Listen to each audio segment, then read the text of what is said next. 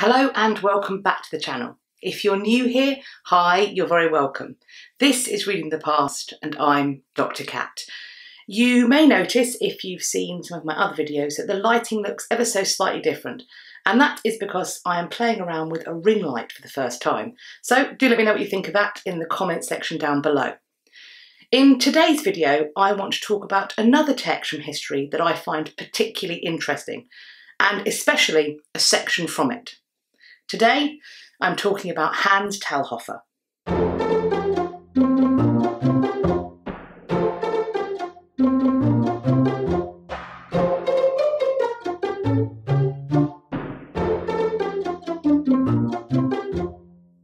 Hans Talhoffer was a 15th century German mercenary, martial expert and fencing master. We place his date of birth between 1410 and 1415, and we give as a date of death sometime after 1482. During his lifetime, Hans Talhoffer produces a number of fencing manuscripts, manuals and treatises. The purpose, we think, in part of these documents was as a teaching aid. Talhoffer could use the images and the text that he was creating to teach his students. We think his students probably came from the elite, the nobility.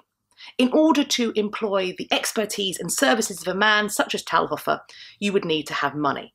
And so that means that the nobility is a pretty good target demographic for Talhoffer to be approaching in order to ply his trade. But what is he training his clientele to do? Well, he's training them in their martial endeavours. This might be tournaments, maybe even war. And certainly, in some cases, he is training them to participate and hopefully win trials by combat or judicial duels. I'm not going to lay out the full context for the judicial duel or trial by combat now, because frankly, it's very complex, both legally and also spiritually. And I think it probably deserves a video all of its own. If that is something you would be interested in, then let me know in the comment section down below and I will see what I can do. Something that is both interesting and somewhat confusing for me in the way that Talhoffer presents judicial duelling in his manuscript is the fact that he represents multiple walks of life as being involved. Now, trial by combat is not the sole preserve of the nobility. It could arguably be used or affect multiple walks of life. In fact, anybody could use or be called to a trial by combat. What's confusing to me is if we accept the fact that Talhoffer is producing these texts in part as a teaching aid, that he is teaching, broadly speaking, paying customers, the nobility, why does he take the time to represent this variety and span of society? So that's one question that I would like to ask you. What do you think is going on here? The text of Talhoffer's that I would like to focus on today was produced, we believe, in 1467. The patron of this manuscript is Eberhard, Graf von Württemberg. It is a fencing and wrestling manual made up of 137 folio pages, double-sided. The illustrations within the text, some of which we're going to be focusing on very closely today, are attributed to Stefan Schreiber. But before we get into the particular section that I want to look at most closely, let's look at the contents of the manuscript as a whole. In Talhoffer's 1467 text, this is the order of contents. So, as you can see, first up we have the front matter, then we have images and text dealing with longsword, then armoured fencing, then the use of the poleaxe, we have the long shield, dagger, grappling, so a form of wrestling, we have the messer, a very particular sword, we have sword and buckler fighting, we have a duel between a man and a woman, and we have mounted fencing. All of the sections in this manuscript are fascinating in their own right, and they all deserve further investigation. But today's video is about the second to last, the section that deals with a duel between a man and a woman. I'm particularly interested by this section because maybe, just maybe, it forces us to question some of our preconceptions about the past. To horribly misquote Pride and Prejudice, it is a truth universally acknowledged that the historical woman was a damsel in distress, with no martial agency, no permission or prowess to defend herself or others using violence. And perhaps that's true. Certainly, the document evidence, the image evidence, doesn't point to there being a lot of women wielding a sword or a cudgel in the past. But I would argue that this might be a case of erasure rather than absence. And my reasoning for this is the fact that women, for large swathes of our history, were deemed to be property. Property of husbands, property of fathers, property of brothers. And the value of them as property was in large part put down to their chastity. And that makes sexual assault and rape a property crime, as horrible as that is. But the flip side of that is, if your property has the capacity in any way to defend itself from devaluation, would you not give it not only the permission, but potentially the training to do so? Is it not maybe in the best interests of husbands, fathers and brothers to train women to defend themselves so that their marital value may be preserved?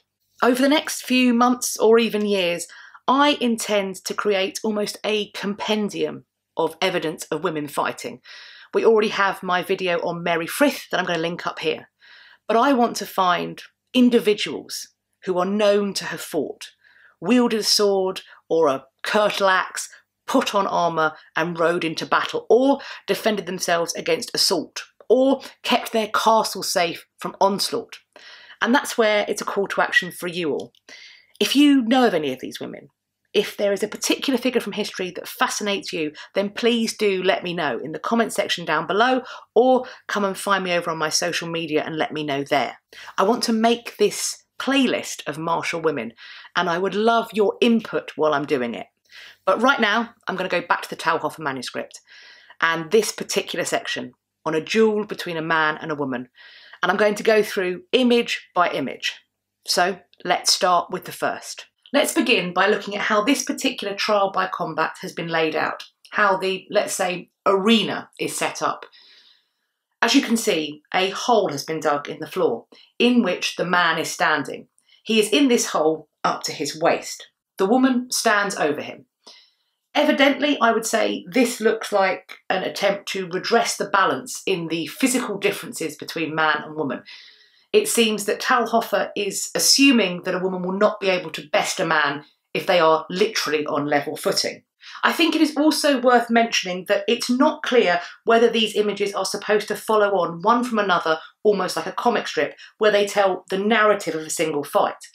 Instead, it's possible that these are sample moves, things that could be used to defend yourself or attack your opponent and get the advantage over them.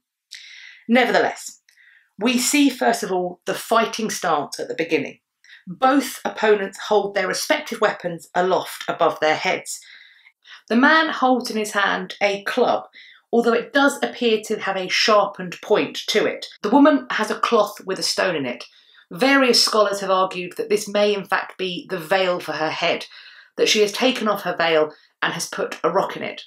Perhaps to further highlight the fact that this is a female fighting a male, she is using a garment that is traditionally associated with a woman to do that fighting. Both participants in this duel are wearing the same type of clothing.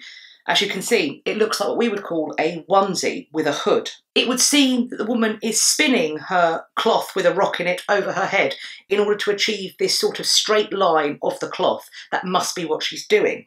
The next image shows that she has wrapped her weapon around her opponent's arm. It is the arm in which he holds his sharpened club. Perhaps her intention was to break rather than bind his arm, because now her weapon is wrapped around her opponent. And maybe she misjudged his strength. In the next image, he has flipped her onto her back and he now points his cudgel at her flesh and he is attempting to strangle her. In what may be the next in this series of events, she has managed to flip over. She's broken away from his hold and now she strangles him. It looks like she is laying on top of his weapon as if to prevent it causing harm to her. Then she finds a way to partially stand up. As you can see, she's in this lunge position. She has grabbed his head and is attempting to pull him backwards out of his hole, arching his back over her knee. To do so, however, both her hands must be employed. As you can see, his hands and his weapon are free. In the next image, we perhaps see the result of that. With his free arm, he has reached up, dragged her over his shoulder and is attempting to pull her head first into his hole. This next image doesn't seem to logically follow on from the one that went before, mostly because she is out of the hole and we're not quite sure how she got there.